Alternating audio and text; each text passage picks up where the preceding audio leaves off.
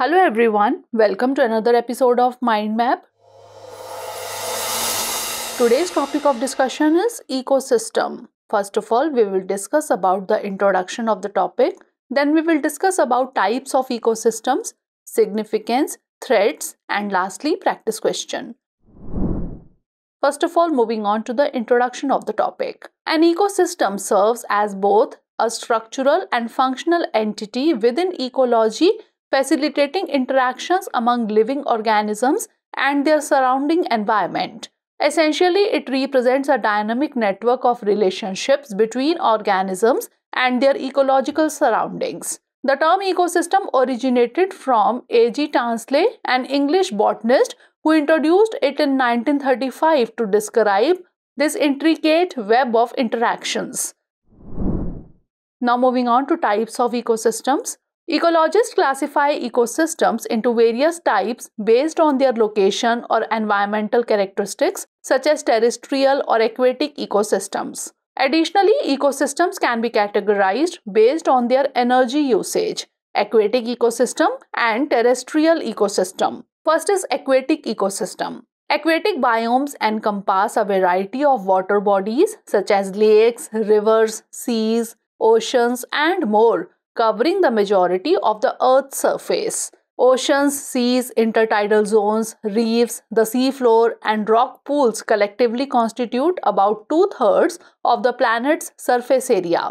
These ecosystems harbor a diverse array of life forms including plants, fish, amphibians, coral reefs, large marine mammals, and insects. There are two main types of aquatic ecosystems: marine ecosystems. Marine ecosystems are characterized by high concentrations of dissolved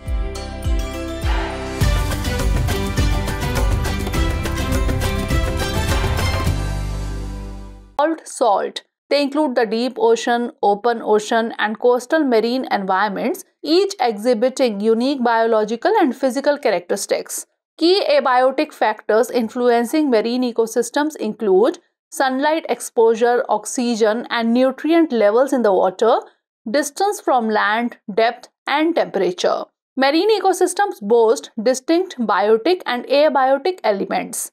Freshwater ecosystems. Freshwater ecosystems have lower salt levels, making them conducive to a wide variety of plant and animal life. Freshwater habitats come in various sizes, from small ponds to vast rivers. The flow patterns within freshwater environments differ.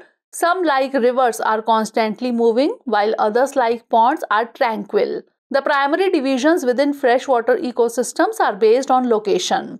Lotic. Lotic freshwater ecosystems feature water bodies flowing in one direction, such as rivers and streams, originating from mountains or lakes and flowing towards their endpoints. Lentic.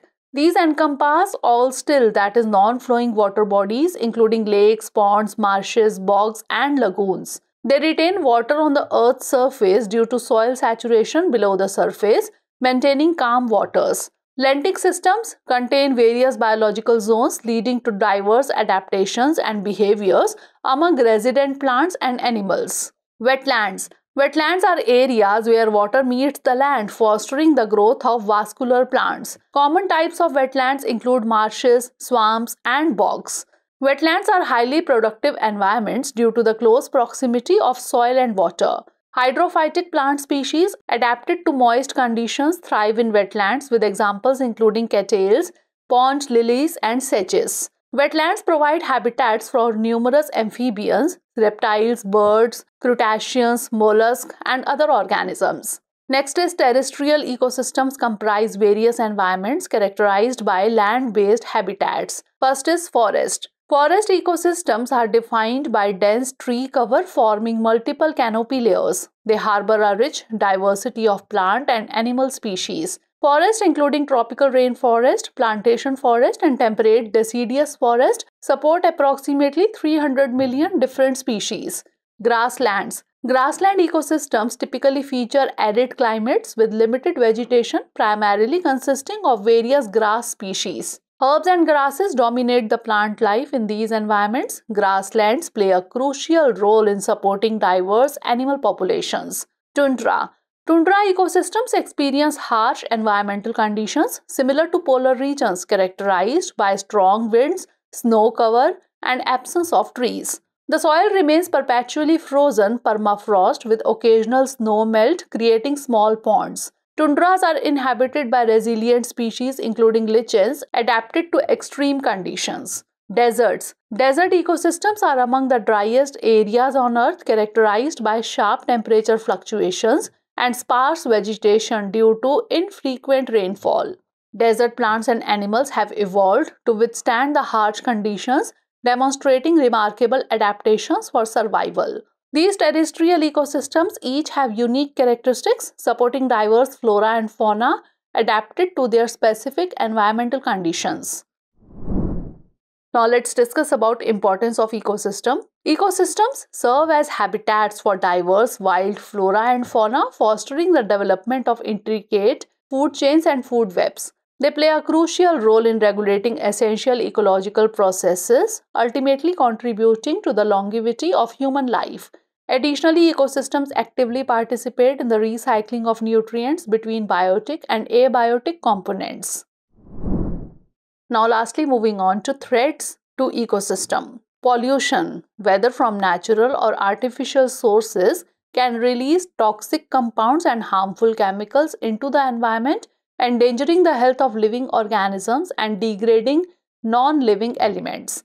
Overexploitation of natural resources, including overhunting, overfishing, overmining, and overlogging, has led to diminishing returns and ecosystem degradation. This has resulted in decreased community structures, population distributions, and species breeding. Invasive species introduced into ecosystems through human or natural means can cause significant harm by outcompeting native species for resources and altering habitats. This can lead to the depletion of ecosystems and the eradication of species. Eutrophication, characterized by an overabundance of chemical nutrients in water bodies, promotes dense plant growth and algal blooms, leading to oxygen depletion, water quality deterioration, and harm to aquatic life. Toxic algal blooms have particularly devastating effects on aquatic ecosystems, reducing clean water availability and threatening aquatic life. Climate change and global warming pose additional threats to ecosystems by altering abiotic factors essential for biotic elements' survival. Coral reefs, mountain regions, and water cycles are among the ecosystems affected by climate change. Continued global warming could lead to the extinction of 10% of all species by 2050, highlighting the urgency of addressing these environmental challenges to preserve biodiversity and ensure global food production. Now is the time for practice questions. But while moving on to the practice question, we are delighted to announce you that on the occasion of Holi, Team Drishti is offering discount up to 50% on all online pen drive courses, test series, books and DLP. To avail this discount, click on the link given in the description. Now moving on to practice questions. First of all, prelims based question. Why is there a great concern about the microbeads that are released into the environment? They are considered harmful to marine ecosystems. They are considered to cause skin cancer in children. They are small enough to be absorbed by crop plants in irrigated fields, or they are often found to be used as food adulterants. You can send the answer of this question in the comment section. And now mains practice question. Discuss the ecosystem and its functions like energy flow, nutrient cycle and ecological succession with adequate examples. So that's all for today. Stay tuned for the next episode. Thanks for watching.